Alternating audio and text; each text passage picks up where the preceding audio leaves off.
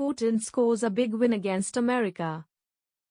Russian President Vladimir Putin pushed for a new kind of alliance that can face off against the West during his trip to Tehran this week, the first time Putin has traveled outside the borders of the former Soviet Union since he ordered a full-scale invasion of Ukraine.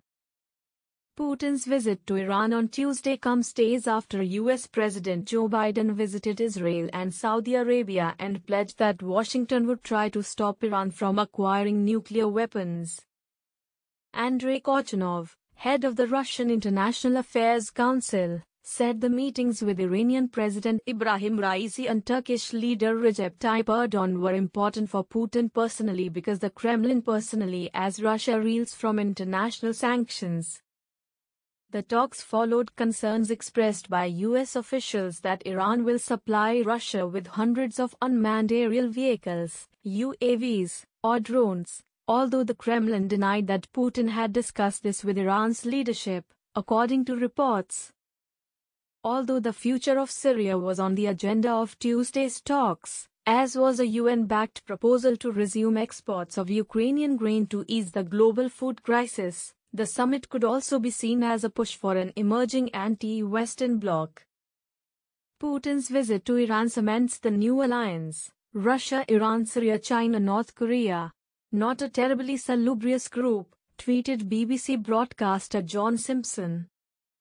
Shahjan Gobadi, a member of the Paris-based opposition group National Council of Resistance of Iran, NCRI, saw the meeting as one that was in Tehran's interests as it faced growing protests within the country.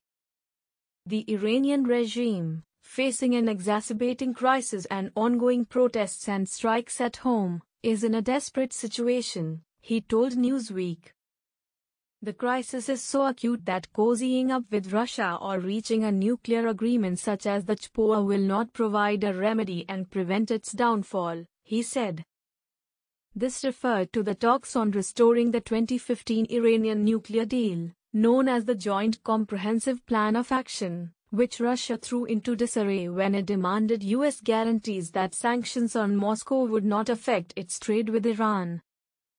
As far as Ukraine is concerned, the Iranian people and their just resistance have been on the side of the Ukrainian people and their resistance from the outbreak of the occupation, Gobadi added.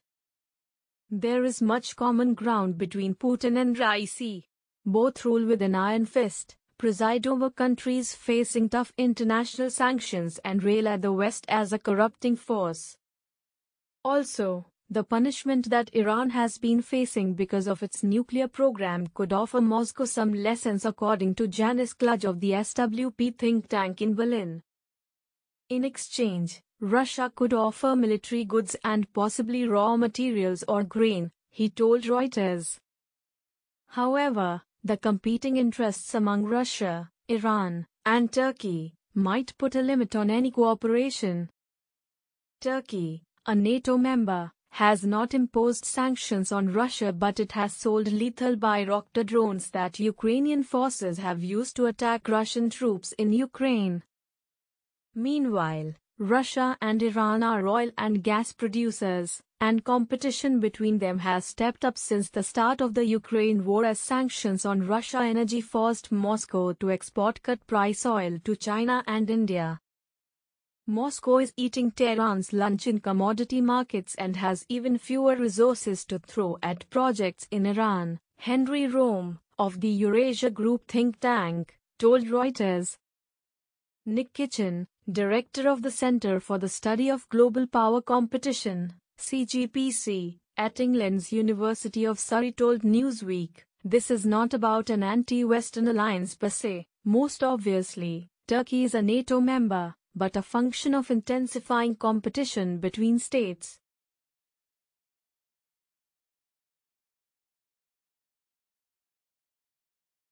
Iran is part of a wider group of countries which consists of China, India, Latin America and Arab and African nations that Russia wants to build closer ties with to show it can thrive under sanctions.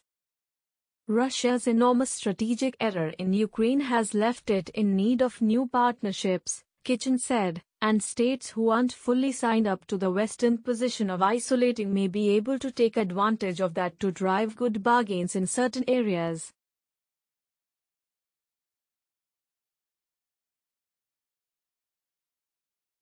The challenge for Turkey, and also Iran, which has its own negotiations with Western states to consider, is how far they can push partnering with Putin before there are consequences for the relationships with Western powers.